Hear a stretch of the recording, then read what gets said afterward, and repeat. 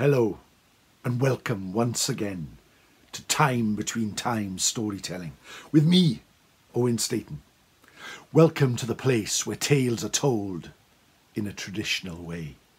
Welcome to the place where you can let all your cares and your worries wash away for just a few moments as we tell a tale. Let your imagination run wild as we go back through the history and the myths and the legends of Wales. And hear these old stories told once again for you at the time between times. And today is a special day for me, for it's a day when I go home.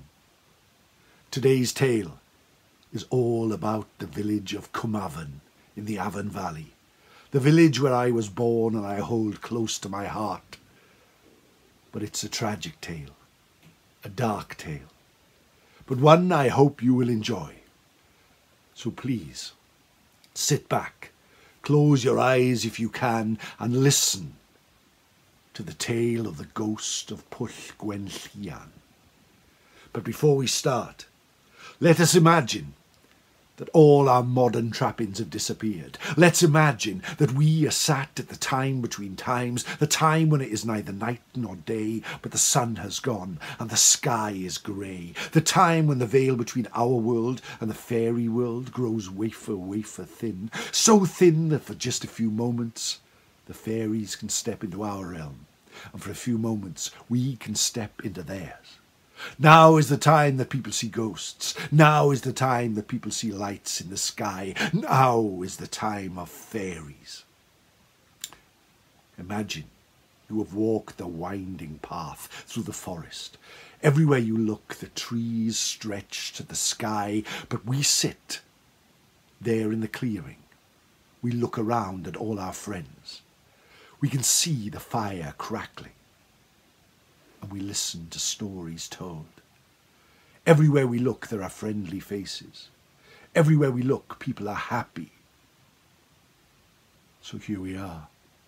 And now we go back almost 1,000 years to the Afan Valley, a place of peace and tranquility and a stark beauty. There on a hilltop overlooking what is now the village of Cwmafan stood the castle of Pencastell, an old wooden fort atop a hilltop.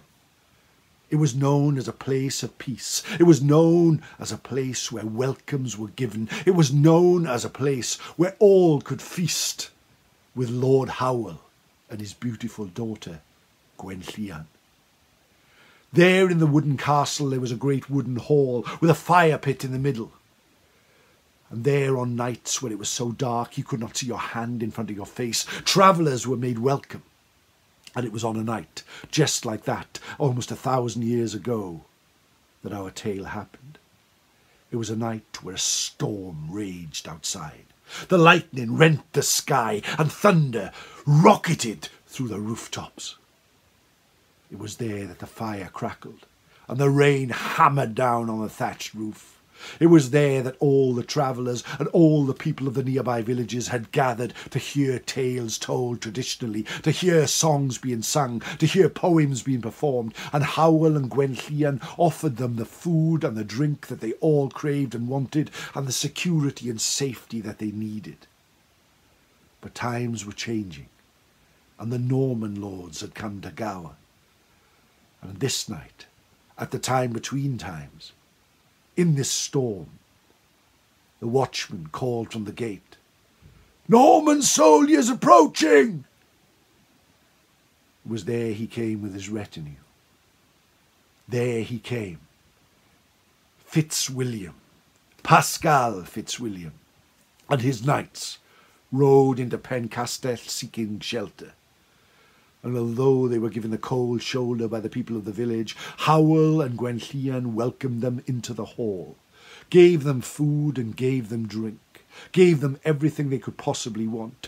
But as the night grew longer, they grew louder, until in the end, all of Howell's people had been pushed away, returning to their houses, and just the Norman knights and a few of Howell's retinue were there. Pascal grew louder. He drank more and more, and more his eye turned to the beautiful Gwenllian. Her auburn hair hung down her back. Her dress was made of the most beautiful materials from far away. "She is the most beautiful girl I have ever seen," said Pascal. "I will marry you." He climbed over a table, walked near the fire pit, and knelt down like a fool, falling once, then getting up and saying, "I will marry you now." Howell tried to stand in front of him, trying to beg him not to make a scene. Pascal's knights, all in their cups, jumped up, and before long swords were drawn. It was on this night that a tragedy occurred. A battle in the great hall at Pencastell. What remained of Howell's men and the knights of Fitzwilliam battled swords against shields, armour rattling, clanging in the night, although the storm still raged outside. Pascal jumped to get at Gwenllian, but her father stepped in front of him. Old though he was still a great warrior. He drew his sword, which was on the wall behind him, and battled Pascal there in the great hall. Over the tables, round the chairs, swords clashed, until at last Pascal, fresh from the wars and a much younger man, thrust his sword into Howell's chest, who fell to the ground, dead. As this happened, the battle continued behind, and Gwenllian looked on in horror as her father had died, but also the fire pit had tipped over, and suddenly, and almost without warning, the hall was ablaze. She rushed away, throwing things at Pascal as he came forward, trying to grab her. She put herself between a table between herself and Pascal and tipped it over, and then leapt out of a window into the courtyard. The rain fell as she rushed through the night. She could hear the Norman lord calling behind, "Get out, get out, the place is ablaze!" And before she knew it, before she had run out of the gatehouse, she looked round and the night was lit up by the burning Pencastell. She rushed down the mountainside, through the bush, over the fields, climbing over fences, through the forest, and looked behind her, and she could hear a horse rushing. And there in the darkness, with the shadow of the moon and the flames, she saw Pencastell burn, and she saw Fitzwilliam chasing her. She rushed down the valley, steep though it is, over rocks, until she came to the steep flowing river of the River Afan. She stopped there. There was nowhere left to go. The river was so high it was bursting its banks and swirling around dangerously. She turned around to rush back to the village. But then through the bush and the forest burst Pascal Fitzwilliam. He reached down, grabbed hold of Gwenllian, and tried to turn around to put her on the back of his horse. But she would not stand for it. She grabbed the bridle and pulled it the other way, and the beast reared up. Tragically, both Gwenllian and Pascal Fitzwilliam fell into the River Afan. Pascal was still wearing his chainmail armour and drowned almost instantly. His hand was seen going under the water as the river carried away this villain to his doom. Gwenllian fought and fought against the river, fought against the weather, fought against the swirling water. But sadly it was too much, and it was there that she drowned. There in the River Afan that she breathed her last. Her broken body was found a few miles down, brought up and buried with honour by the local people. It is said that when the river is high, when the river swirls and washes down towards the beach, there near the village of Cwmafan is a place called Pwll Gwenllian, Gwenllian's pool, where the water gathers, a dangerous swirling place. This is where she lost her life. But when the river is high and the rain washes down, as it did on that night long ago, a strange mist is often seen hovering over the pool. Strange mist in the form of a beautiful woman. Gwenllian's ghost still guards the pool to this day, and many passerby or traveller has been saved as she stands guard over the Pwll. And her father, Howell, a kind man,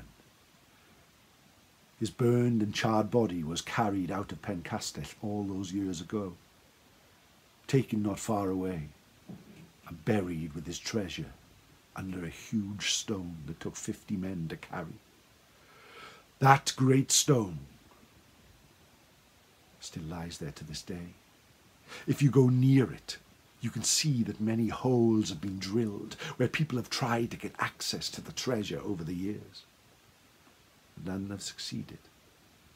The King's Stone, there it is, the great stone. But again, on nights, but this time clear nights where the moon is full and the wind washes around, the spirit of an old man is sometimes seen sitting on the stone, with his crown still on his head, weeping for his daughter Gwenllian, lost in a storm almost 1,000 years ago. And that, my friends, is the tale of Pwll Gwenllian. That, my friends, is the tale told today at the time between times. Thank you so much for joining me. This weekend, I have just released a brand new ghost story on the Time Between Times podcast. It hasn't been shown on these videos, so if you want to check that out, please do. Please subscribe, please like, and leave a nice comment below so it feels like I'm not talking to myself. And join me again next week at the Time Between Times, a time when it is neither night nor day, but the sun has gone and the sky is grey. Until then, please take care of yourself. Please look after yourself. Your star.